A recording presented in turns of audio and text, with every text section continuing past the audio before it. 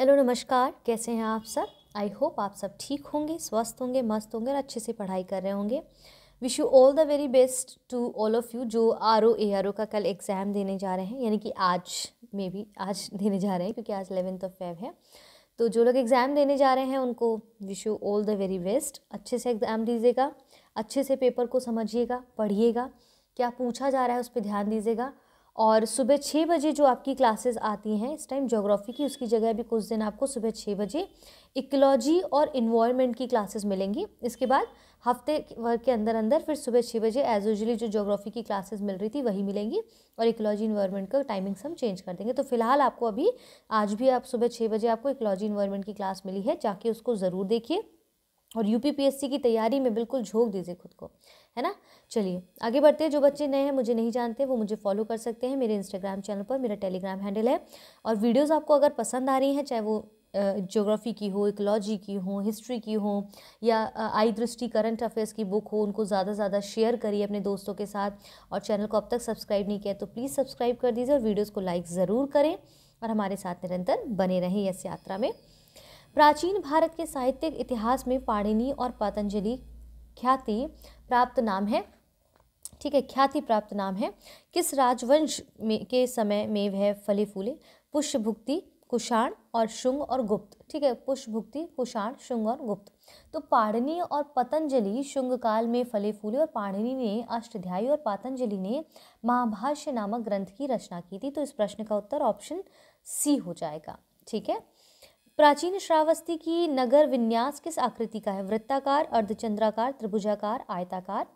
तो आप देखेंगे कि बुद्ध काल के प्रसिद्ध जो राजतंत्र है, कौशल की राजधानी श्रावस्ती, उस समय की भारत की समृद्धशाली नगरी हुआ करती थी। और इस स्थान की पहचान गोंडा जिले के सेतमाहित नामक स्थान से की गई है, और जहाँ से नगर के प्राचीन खंडहर प्राप्त हुए हैं। और श्रावस्ती का नगर विन्यास अर्धचंद्राकार था, यानी कि ऑप्शन बी यहाँ पर करेक्ट हो जाएगा। माफी चाहती हूँ। ऋग्वेद में निम्नांकित किन नदियों का उल्लेख अफगानिस्तान के साथ आर्यों के संबंध का सूचक है? आस्किनी, पुरुषनी, कुंभा कुभा या फिर क्रमु, विपाशु, सुतुद्री, ठीक है। तो यहाँ पर आप देखेंगे विपाश करके, नॉट विपाशु। ऐसा अनुमान लगाया जाता है कि आर्यों का जो प्रसार है वो अफगानिस्तान से गंगा घाटी तक था। और ऋग्वेद में यहाँ वहाँ अनेक नदियों और पर्वतों के नाम भी हमें मिलते हैं। तो पश्चिम की ओर प्रवाहित कुभा यानी कि काबुल, क्रुम यानी कि कुर्रम, गोमती और सुवास्तु नदियाँ अफगानिस्तान में बहती हैं, और इसीलिए इस प्रश्न का उत्तर ऑप्शन सी है आपका, ठीक है। आगे बढ़ते हैं। अगला प्रश्न क्या कहता है? बौद्ध संघ में भिक्षुणी के रूप में स्त्रियों के प्रवेश की अनुमति बुद्ध द्वारा दी गई थी। श्रावस्ती में, वैशाली में, राजगृह में, कुशीनगर में।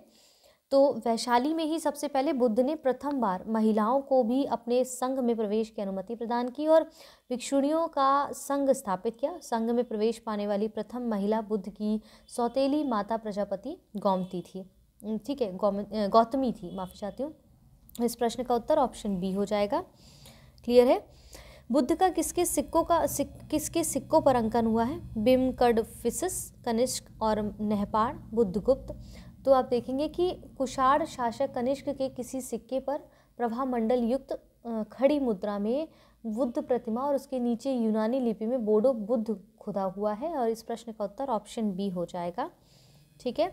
आबू का जैन मंदिर किससे बना है? बलुए पत्थर से, चूना पत्थर से, ग्रेनाइट से, संगमरमर से। तो ये आपका राजस्थान के आबू का जैन मंदिर सफ़ेद संगमरमर पत्थर से बना हुआ है, इसलिए इस प्रश्न का उत्तर ऑप्शन डी हो जाएगा। महान जैन विद्वान हेमचंद्र किसकी सभा को अलंकृत करते थे? अमोघ वर्ष, कुमारपाल, जयसिंह सिद्धराज और विद्याधर। तो यहाँ पर महान जैन जो विद्वान है हेमचंद्र को प्रमुखता गुजरात के चालुक्य वंश के शासक जयसिंह के समय प्राप्त हुई थी, और लेकिन वे उसके उत्तराधिकारी कुमारपाल के सलाहकार के रूप में उसकी सभा को अलंकृत करते थे, यानी कि इस प्रश्न का उत्तर ऑप्शन बी हो जाएगा। निम्नांकित में से कौन शासक पृथ्वीराज चौहान के नाम से प्रसिद्ध है? पृथ्वीराज प्रथम, पृथ्वीराज द्वितीय, पृथ्वीराज तृतीय, उपयुक्त में से कोई नहीं। तो चौहान वंश का सबसे प्रसिद्ध शासक पृथ्वीराज चौहान था, जिसे पृथ्वीराज तृतीय के नाम से भी जाना जाता है, और कथाओं में उसे राय पिथौरा कहा गया है। क्या कहा गया है? राय पिथौरा। और प्रसिद्ध कवि चंद्रबरदाई उसकी राज्यसभा में निवास करते थे, जिसने पृथ्वीराज रासो नामक महाकाव्य की रचना की थी, ठीक है। इस प्रश्न का उत्तर ऑप्शन सी हो जाएगा। ऑप्शन सी हो जाएगा। ठीक है, इसके बाद अगला प्रश्न है, चित्तौड़ की कीर्ति स्तंभ किसने बनाया था? राणा सांगा ने, राणा कुंभा ने, राणा प्रताप ने, राणा उदय सिंह ने। तो यहाँ पर मालवा के विरुद्ध सैनिक सफलता प्राप्त करने का जो उपलक्ष्य में राणा कुंभा ने चित्तौड़ में कीर्ति स्तंभ का निर्माण कराया था, यानी कि इस प्रश्न का उत्तर ऑप्शन बी हो जाएगा। ठीक है, निम्नलिखित में से कौन एक सही सुमेलित है? खुलदाबाद, शेख सलीम चिश्ती का मकबरा, फतेहपुर सीकरी, इत्माउद्दौला का मकबरा, आगरा औरंगजेब का मकबरा, दिल्ली अब्दुल रहीम खाने का मकबरा। ठीक है, खान का मकबरा है। तो इत्मियादुल्ला का जो मकबरा है आगरा में, शेख सलीम चिश्ती का मकबरा है फतेहपुर सीकरी में, औरंगजेब का मकबरा है खुलदाबाद यानी कि औरंगाबाद में। ठीक है, अब्दुल रहीम का मकबरा दिल्ली में स्थित है। इसलिए इस प्रश्न का उत्तर यहाँ पर कह रहे हैं सही सुमेलित कौन सा? ऑप्शन डी यहाँ पर करेक्ट है। बाकी के मैंने आपको बता दिए हैं। ठीक है, सही युग्म को चुनिए। एलोरा कंदराय साका, महाबलीपुरम राष्ट्रकूट, मीनाक्षी मंदिर पल्लव, खजुराहो चंदेल। तो यहाँ कह रहे हैं सही जोड़े जो है उनको चुनना है। आप देखिए, बुंदेलखंड का जो प्रमुख स्थल है वो मध्य प्रदेश के छतरपुर जिले में स्थित खजुराहो नामक स्थान पर है। और यहाँ चंदेल राजाओं के समय में 9वीं शताब्दी से लेकर 12वीं शताब्दी तक बहुत सारे सुंदर और भव्य मंदिरों का निर्माण कराया गया। ये पूर्व मध्यकालीन वास्तु और तक्षण कला के उत्कृष्ट उदाहरण प्रस्तुत करते हैं, इसीलिए ऑप्शन डी यहाँ पर करेक्ट है। ठीक है, अब यहाँ पर देखेंगे कोपेनहेग संग्रहालय की सामग्री से पाषाण, कांस्य और लौह युग के त्रियुगीन विभाजन किया था थॉमस ने, लुब्बाक ने, टेलर ने और चाइल्ड ने। तो राष्ट्रीय आप देखेंगे कि राष्ट्रीय संग्रहालय कोपेनहेग डेनमार्क के पहले संग्रहालय सीजे थॉमसन ने सन 1836 में 3 युग्मों के संबंध में विचार प्रस्तावित किए और संग्रहालय में संग्रहित वस्तुओं को तकनीकी आधार पर 3 अवस्थाओं में वर्गीकृत किया, पाषाण युग, कांस्य युग और लौह युग। ठीक है, इसलिए ऑप्शन ए यहाँ पर करेक्ट हो जाता है। अगला प्रश्न है यहाँ पर, प्रथम गुप्त शासक जिसने परम भागवत की उपाधि धारण की थी वह था चंद्रगुप्त प्रथम, समुद्रगुप्त, चंद्रगुप्त द्वितीय, श्रीगुप्त। तो यहाँ पर है चंद्रगुप्त द्वितीय जो है, चंद्रगुप्त द्वितीय विक्रमादित्य की एक धर्मनिष्ठ वैष्णव था जिसने परम भागवत की उपाधि धारण की और मेहरौली लेख के अनुसार उसने विष्णुपद पर्वत पर विष्णु ध्वज की स्थापना भी कराई थी। ऑप्शन सी यहाँ करेक्ट है। यापनी किसका एक संप्रदाय था? क्या नाम है? यापनीय है। ठीक है, यापनीय किसका एक संप्रदाय था? बौद्ध धर्म का, जैन धर्म का, शैव धर्म का, वैष्णव धर्म का। तो इस प्रश्न का उत्तर है ऑप्शन बी, जैन धर्म का। ठीक है, गीत गोविंद का रचयिता कौन था? धोई, गोवर्धनाचार्य, जयदेव, लक्ष्मण सेन। तो यहाँ पर बंगाल के जो सेन वंशी शासक लक्ष्मण सेन का शासन काल सांस्कृतिक उपलब्धियों की दृष्टि से महत्वपूर्ण रहा है। वह स्वयं विद्वान और विद्वानों का उदार रक्षक था। सेन की राज्यसभा में अनेक लब्ध प्रतिष्ठ विद्वान और लेखक निवास करते थे। इनमें गीत गोविंद के लेखक जयदेव, पवनदूत के लेखक धोई, ब्राह्मण सर्वस्व के लेखक हला युद्ध आदि हुआ करते थे। इसलिए ऑप्शन सी यहाँ पर करेक्ट हो जाएगा। किसका? गीत गोविंद के रचयिता कौन थे? जयदेव थे। क्लियर है। अगला है हमारा प्रश्न आज का, सूची 1 को सूची 2 से सुमेलित करें, सही उत्तर का चयन करें, नीचे कूद दें। यहाँ पर एक तरफ स्मारक, दूसरी तरफ इनके निर्माता हैं। अलाई दरवाज़ा दिल्ली अलाउद्दीन खिलजी, बुलंद दरवाज़ा फतेहपुर सीकरी अकबर, मोती मस्जिद आगरा शाहजहाँ, मोती मस्जिद दिल्ली औरंगजेब। तो अलाउद्दीन खिलजी ने दिल्ली में अलाई दरवाज़ा का, अकबर ने फतेहपुर सीकरी में बुलंद दरवाज़ा का, शाहजहाँ ने आगरा में किले में मोती मस्जिद का और औरंगजेब ने दिल्ली के लाल किले में मोती मस्जिद का निर्माण कराया था। यानी कि इस प्रश्न का उत्तर आपको क्या उचित लग रहा है? ए ऑप्शन यहाँ पर करेक्ट हो जाएगा। ठीक है, अगला प्रश्न हमारा क्या कहता है, भारत के किस मध्यकालीन शासक ने इक्ता व्यवस्था प्रारंभ की थी? इल्तुतमिश, बलबन, अलाउद्दीन खिलजी, उपरोक्त में से कोई नहीं। तो भारत में इक्ताओं का विवरण मोहम्मद गोरी के काल में ही प्रारंभ हो गया था और मोहम्मद गोरी ने कुतुबुद्दीन ऐबक को प्रथम इक्ता प्रदान किया था। लेकिन मोहम्मद गोरी भारत का शासक नहीं था। भारत में इक्ता प्रणाली को व्यवस्थित ढंग से प्रचलित करने का श्रेय मध्यकालीन शासक इल्तुतमिश को है और इसलिए इस प्रश्न का उत्तर ऑप्शन ए यहाँ पर हो जाता है। ठीक है, निम्नलिखित युग्मों में से कौन सा सही नहीं है? क्या कह रहे हैं? सही नहीं है। बाबर, खानवा का युद्ध, हुमायूं, चौसा का युद्ध, अकबर, हल्दीघाट का युद्ध, जहांगीर, बल्ख का युद्ध। तो आप देखेंगे बाबर जो है खानवा का युद्ध करेक्ट है, हुमायूं चौसा का युद्ध ये भी करेक्ट है, अकबर हल्दी का युद्ध ये भी करेक्ट है। लेकिन 1646 ईस्वी में बल्ख का युद्ध शाहजहां के काल में हुआ था, ना कि जहांगीर के काल में। तो ऑप्शन डी यहाँ गलत है। इस प्रश्न का उत्तर यहाँ पर ये होगा, यानी कि बल्ख का युद्ध 1646 में शाहजहां के काल में हुआ था। ठीक है। मुगल सम्राट औरंगजेब कौन सा वाद्य यंत्र बजाते थे? सितार, पखावज, वीणा, उपयुक्त में से कोई नहीं। तो मुगल सम्राट औरंगजेब अच्छा बीड़ा वादक और अपने शासन के प्रथम 10 वर्षों में उसने संगीत को प्रश्रय दिया, लेकिन अपने बढ़ते हुए शुद्धाचरणवाद और मितव्ययता की आप देखेंगे गलत धारणा के कारण उसने अपने दरबार से संगीतज्ञों की छुट्टी कर दी थी, यानी कि ऑप्शन सी यहाँ पर करेक्ट हो जाता है। ठीक है। इंडिया डिवाइसेस पुस्तक के लेखक थे मौलाना अबुल कलाम आज़ाद, डॉक्टर राजेंद्र प्रसाद, नरेंद्र देव, आसफ अली। तो यहाँ पर देखेंगे कि ये जो है आपके राष्ट्रीय आंदोलन से संबंधित प्रश्न है। तो इंडिया डिवाइडेड के लेखक थे डॉक्टर राजेंद्र प्रसाद। कौन थे? डॉक्टर राजेंद्र प्रसाद। ठीक है, ऑप्शन बी यहाँ करेक्ट है।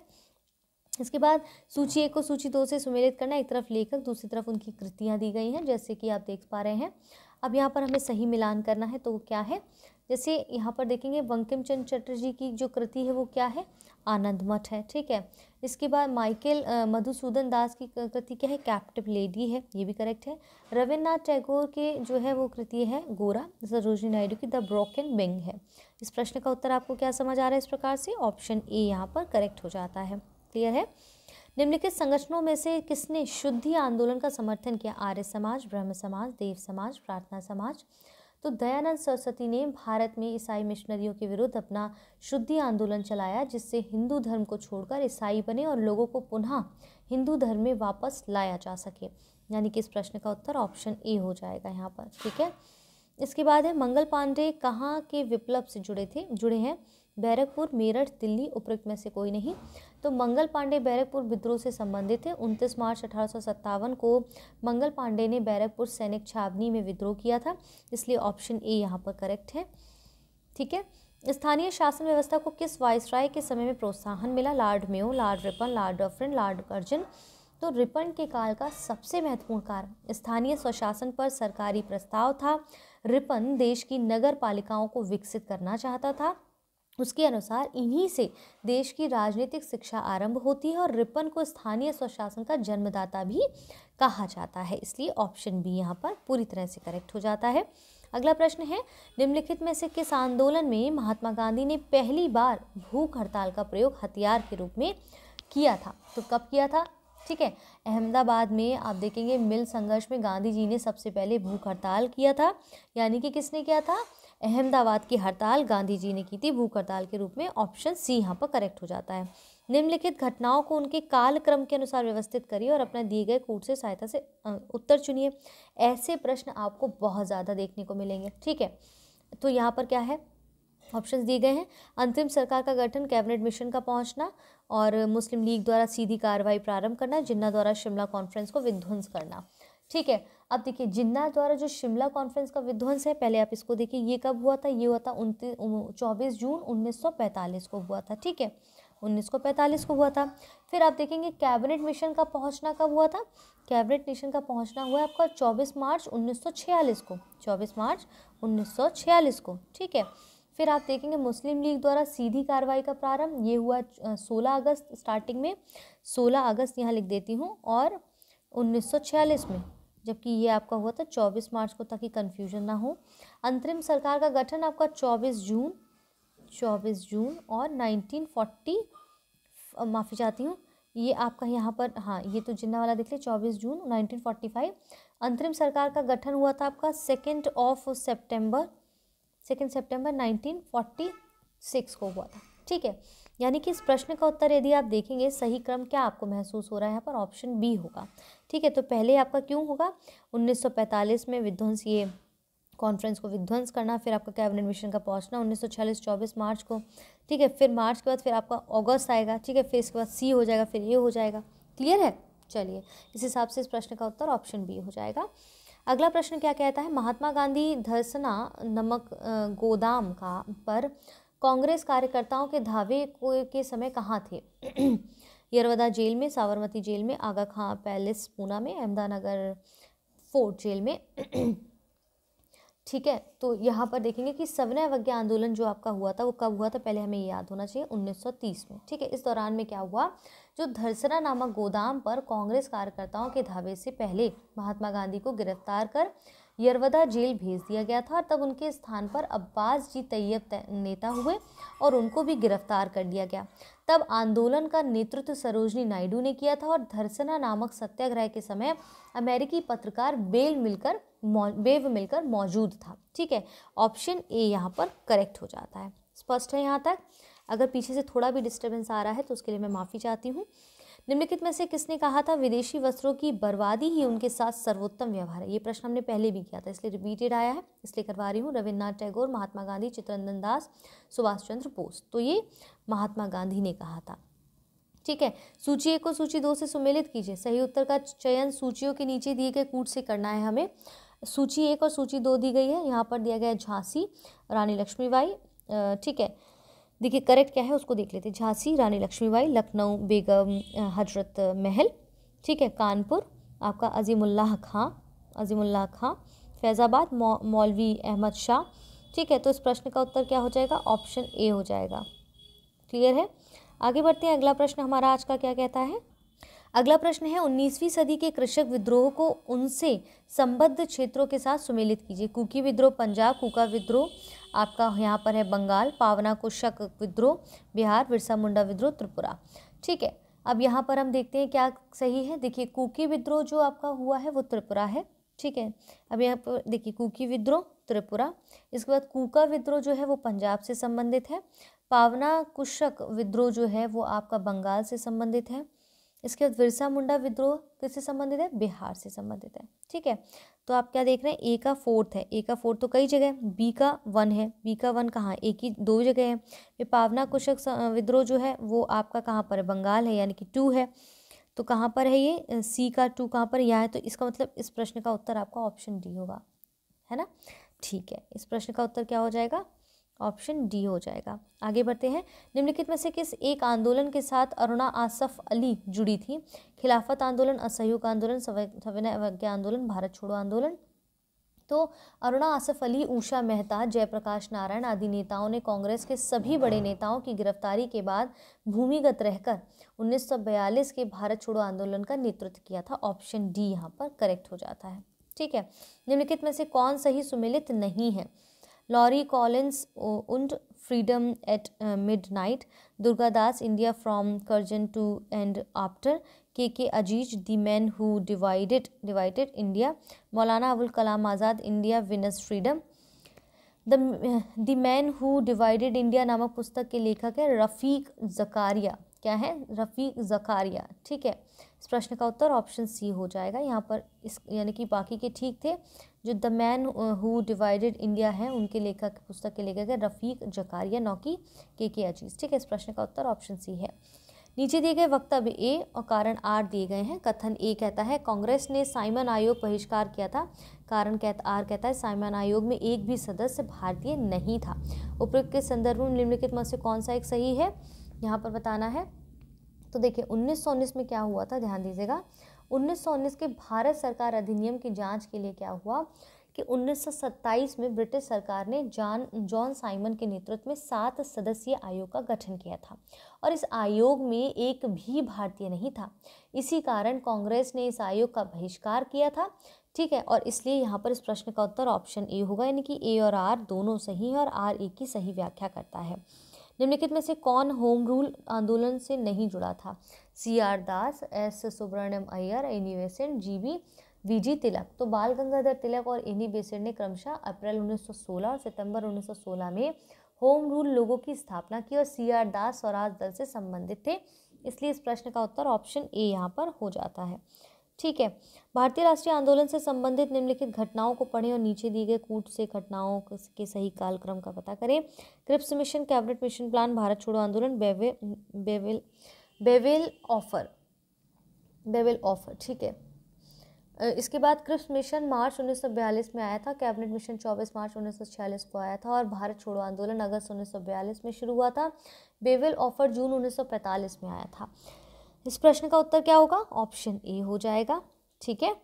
इसके बाद यहाँ पर भारतीय स्वाधीनता आंदोलन का सरकारी इतिहासकार था RC Majumdar, Tarachandra, BD Savarkar, SN Sen. तो यहाँ पर जो है 1857 के भारतीय स्वतंत्रता आंदोलन के सरकारी इतिहासकार सुरेंद्र नाथ सेन थे और उनकी पुस्तक 1857 जो है 1957 में प्रकाशित हुई। इनकी पुस्तक कौन सी थी? 1857, जो कि प्रकाशित कब हुई? 1957 में। किसकी? SN सेन की। ऑप्शन डी करेक्ट हो जाता है। निम्नलिखित में से किसने असहयोग आंदोलन को समर्थन दिया लेकिन इसके परिणाम नहीं देख सके? बाल गंगाधर तिलक, लाला लाजपत राय, मोतीलाल नेहरू, चित्तरंजन दास। तो यहाँ पर असहयोग आंदोलन महात्मा गांधी के नेतृत्व में 1920 से 1922 तक संचालित हुआ और बाल गंगाधर तिलक ने इस आंदोलन का समर्थन किया, लेकिन इस आंदोलन के प्रथम दिन 11 अगस्त 1920 को उनकी मृत्यु हो गई, जिसके कारण वे इसका परिणाम नहीं देख सके थे। इसलिए इस प्रश्न का उत्तर ऑप्शन ए हो जाएगा। क्लियर है यहाँ तक? ठीक है, चलिए फिलहाल के लिए आज की इस वीडियो को यहाँ पर इतना ही समाप्त करते हैं। सारे प्रोग्राम ज़रूर देखिए, हर एक प्रोग्राम बहुत इंपॉर्टेंट है, चाहे वो क्विक रिवीजन हो, चाहे वो आपका शॉर्ट्स हो, चाहे किसी भी प्रकार का कोर्स हो, सीरीज़ हो, उसको ज़रूर देखिए, बहुत इंपॉर्टेंट है आपके लिए। वीडियो पसंद आ रही है तो लाइक करें, वीडियोस को शेयर करें, चैनल को अब तक सब्सक्राइब नहीं किया तो do subscribe my channel and thank you so much. कल फिर मिलते हैं एक और वीडियो के साथ, तब तक के लिए धन्यवाद।